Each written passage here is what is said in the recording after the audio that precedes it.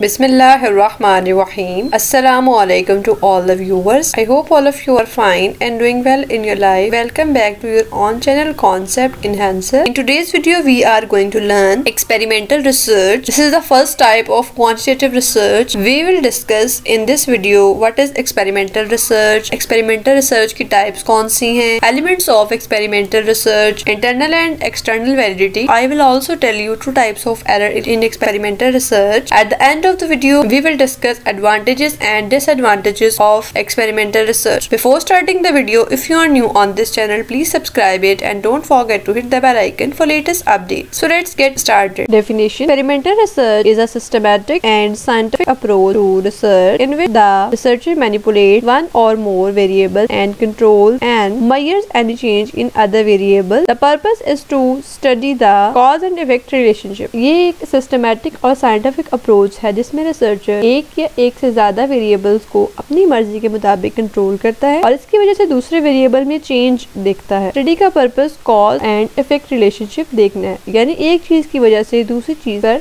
क्या असर हो रहा है। An experiment is a set of observations conducted under control circumstances in which the investigator manipulates conditions to ascertain what effect such manipulation has on the outcome. एक experiment एक set of observation है जो कि researcher controlled environment में conduct करता है। इसमें researcher conditions को खुद मैनिपुलेट करता है, हैंडल करता है और वो देखता है मैनिपुलेशन का रिजल्ट पर क्या इफेक्ट हो रहा है और कितना इफेक्ट हो रहा है। Clear? Experimental research answers the question what if. Experimental research इस क्वेश्चन का आंसर करता है, यानी कि व्हाट इफ, क्या अगर ऐसा हो तो क्या होगा। The researcher manipulates independent variables and measures dependent variables in order to establish cause and effect relationship between them. The independent variable is controlled or set by the researcher. The dependent variable is measured by the researcher. Independent variable, for example, teaching method को manipulate करता है और इसका dependent variable पे effect देखता है, जैसे कि student. For example, independent variable है teaching method और dependent variable है student. तो teaching method का students की learning पे क्या effect होता है, students पर क्या effect होता है, वो देखा जाएगा। और ये इसलिए किया जाता है ताकि इन दोनों variables के दरमियान cause and effect relationship कायम किया जा सके। Researcher independent variable को control और dependent variable को measure करता है। Clear?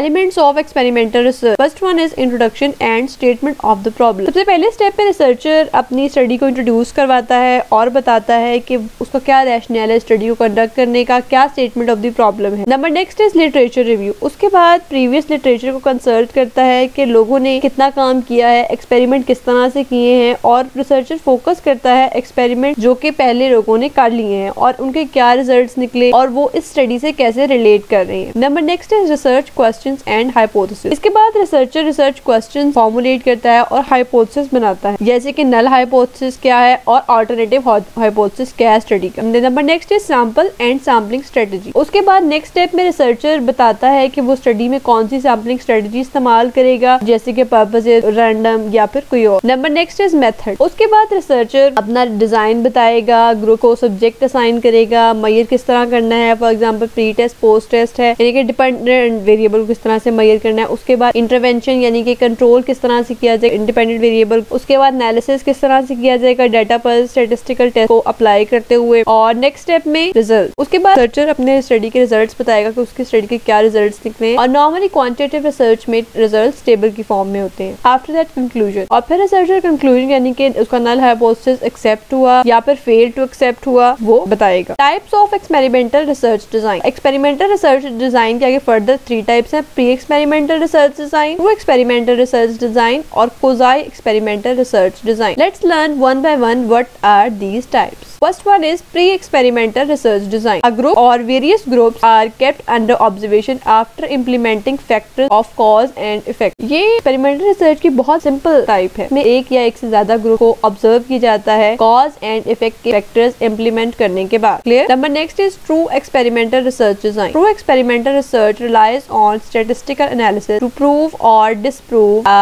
hypothesis, making it the most accurate form of research. ये basically statistical analysis पे depend करता है कि वो हाइपोथेसिस को अप्रूव करे या डिसअप्रूव करे। ये मोस्ट एक्यूरेट टाइप है एक्सपेरिमेंटल रिसर्च की। इसमें ग्रुप्स रैंडमली असाइन किए जाते हैं। Quasi experimental research design, the word quasi indicates similarity. Quasi experimental design is similar to experimental, but it is not the same. The participants of our group are not randomly assigned. Quasi experimental research यानी कि true experimental research से मिलती जुलती है, लेकिन ये बिल्कुल same नहीं है। इसमें भी आप statistical analysis के थ्रू अपने hypothesis को रिजेक्ट करते हैं या फिर एक्सेप्ट करते हैं, लेकिन इसमें डिफरेंस ये है कि इसमें आप ग्रुप को रैंडमली असाइन नहीं करते, बल्कि जैसे ग्रुप्स हैं आप उन्हीं पे ही टेस्ट अप्लाई करते हैं। Clear? Let's proceed further. Scientific notation, G represents group of subject। जब भी G आएगा इसमें एक्सपेरिमेंटल रिसर्च में तो आपने समझ जाना है ये ग्रुप ऑफ सब्जेक्ट की बात हो रही है। R represents random assignment of subjects to group। R आप W एक्सपेरिमेंटल रिसर्च में जब आपने रैंडमली ग्रुप्स को असाइन किया होगा। X represents the treatment administered to the treatment group। X का मतलब है कि जो आप ग्रुप पे एडमिनिस्टर कर रहे हैं, ग्रुप पे अप्लाई कर रहे हैं। O represent प्री टेस्ट और post test observation of the dependent variable. O basically आपकी ऑब्जर्वेशन है जो कि प्री टेस्ट और पोस्ट टेस्ट हो सकती है डिपेंडेंट वेरिएबल की। क्लियर? प्योर और true experimental research design, pre test, post test, control group design. Experimental group इसमें R यानी कि रैंडमली असाइन है ग्रुप है, उसके बाद ये ट्रीटमेंट हमने इस ग्रुप पे अप्लाई किया और फिर ये O2 ये बाद में लिया गया है। फिर कंट्रोल ग्रुप है, इस तरह आपने रैंडमली असाइन किया, पहले आपने ऑब्जर्वेशन किए, कोई ट्रीटमेंट अप्लाई नहीं किया, फिर दोबारा उसका टेस्ट ले लिया। Post test only control group design. Experimental group में आप रैंडमली असाइन किया और पहले आपने टेस्ट नहीं लिया, ट्रीटमेंट अप्लाई किया और फिर टेस्ट कंडक्ट। कंट्रोल ग्रुप फिर आपने रैंडमली असाइन किया और आपने कोई ट्रीटमेंट नहीं किया और पोस्ट टेस्ट कंडक्ट किया। सोलोमन 4 ग्रुप, इसमें आप दोनों को यानी कि pre test, post test, control group design और post test only control group design दोनों को कंबाइन करते हैं। पहले आपने ग्रुप 1 लिया, उसमें आपने रैंडमली असाइन किया, ट्रीटमेंट से पहले आपने टेस्ट कंडक्ट किया, फिर ट्रीटमेंट अप्लाई किया, फिर आपने टेस्ट कंडक्ट किया। ग्रुप रैंडमली असाइन किया, उसके बाद आपने टेस्ट कंडक्ट किया, कोई ट्रीटमेंट अप्लाई नहीं किया और फिर आपने टेस्ट कंडक्ट किया। ग्रुप 3 आपने रैंडमली असाइन किया, कोई आपने प्री टेस्ट नहीं लिया और आपने ट्रीटमेंट अप्लाई करने के बाद टेस्ट कंडक्ट किया। ग्रुप 4 रैंडमली असाइन किया, आपने कोई ट्रीटमेंट अप्लाई नहीं किया, कोई पहले प्री टेस्ट नहीं लिया और आपने पोस्ट टेस्ट कंडक्ट कर लिया। Clear? Pre experimental research design, one shot design, इसमें आप एक ही बार टेस्ट लेते हैं ट्रीटमेंट अप्लाई करने के बाद। One group pre test, post test design, इसमें कोई कंट्रोल ग्रुप नहीं होता, इसमें ट्रीटमेंट के पहले और बाद में मेजर करके कंपैरिजन किया जाता है। स्टैटिक ग्रुप डिजाइन, इसमें एक्सपेरिमेंटल ग्रुप और कंट्रोल ग्रुप दोनों होते हैं, इसमें प्री टेस्ट नहीं लिया जाता, ट्रीटमेंट अप्लाई करने के बाद कंट्रोल ग्रुप और एक्सपेरिमेंटल ग्रुप का टेस्ट लिया जाता है। Clear? Quasi experimental design, non equivalent group design, इसमें रैंडम सैम्पलिंग नहीं होती। ग्रुप 1 में आपने कोई ट्रीटमेंट अप्लाई नहीं किया, ऑब्जर्व किया, उसके बाद ग्रुप 2 में आपने इंटरवेंशन कोई अप्लाई नहीं की, नो इंटरवेंशन, और फिर आपने ऑब्जर्व कर लिया। नंबर नेक्स्ट है प्री पोस्ट डिजाइन, फिर ग्रुप नंबर 1 है, आपने ऑब्जर्व किया, उसके बाद ट्रीटमेंट अप्लाई किया और फिर आपने दोबारा ऑब्जर्व किया। फिर आपने pre post with non equivalent control group में आपने ग्रुप 1 में आपने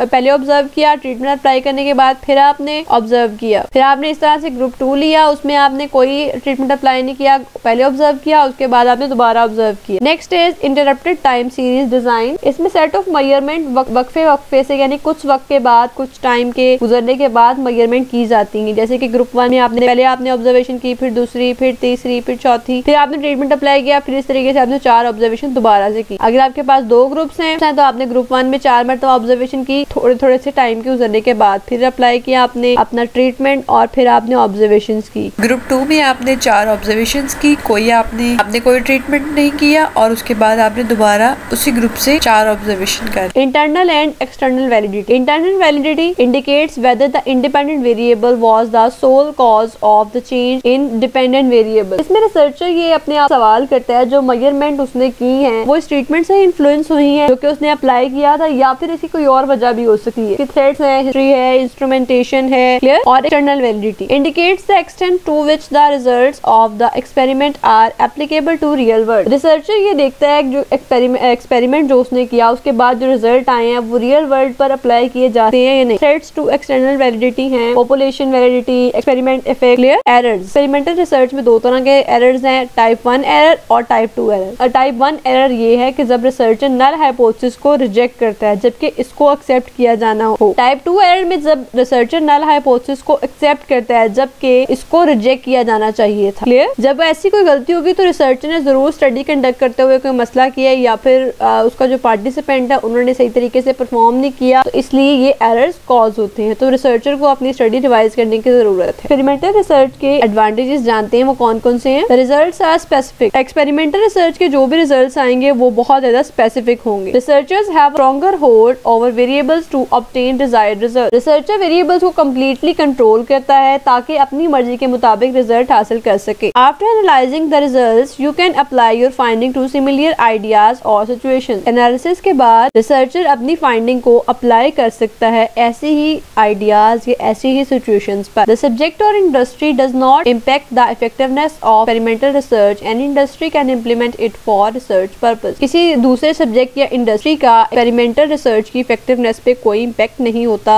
you can identify the cause and effect of a hypothesis, researchers can further analyse this relationship to determine more in depth idea, researcher hypothesis का cause और effect देखते हैं और analyse करते हैं ज्यादा इन डेप्थ आइडिया के लिए। रिसर्चर इस रिलेशनशिप को फर्दर एनालाइज करते हैं ताकि वो और इन डेप्थ आइडियाज को डिटरमिन कर सकें। Experimental research makes an ideal starting point, the data you collect is a foundation on which to build more ideas and conduct more research. इसकी बिल्कुल आइडियल स्टार्टिंग होती है, जो डाटा आप conduct करते हैं वो बेस होता है और वो आपको नए रिसर्च करने के आइडियाज सजेस्ट करता है। क्लियर? अब हर चीज के फायदे हैं तो उसके यकीनन नुकसान भी है, तो जानते हैं एक्सपेरिमेंटल रिसर्च के कौन कौन से नुकसान हैं। एथिकल प्रॉब्लम, एक्सपेरिमेंटल रिसर्च में एथिकल प्रॉब्लम्स होते हैं। Many of human variables neither have valid measurable criteria nor instruments to major them, बहुत सी ह्यूमन वेरिएबल्स ऐसे हैं जिनका ना ही मेजरेबल करने का वैलिड क्राइटेरिया और ना ही ऐसे इंस्ट्रूमेंट है जिससे उनको मेजर किया जा सके। Not possible to impose control over एररोनियस variables in natural setting, बाज़ औक़ात ये पॉसिबल नहीं होता कि आप नेचुरल सेटिंग में कोई चीज कंट्रोल कर सके। Difficult to get cooperation from study subject, बाज़ औक़ात ये डिफिकल्ट हो जाता है रिसर्चर के लिए कि वो कोऑपरेशन हासिल करें study subject. Thank you for watching, hopefully you learn. If you have any kind of question और any suggestion you want to give me, you are more than welcome. You can give it to me in comment section. Love is, see you in the next video. Till then, take care of yourself.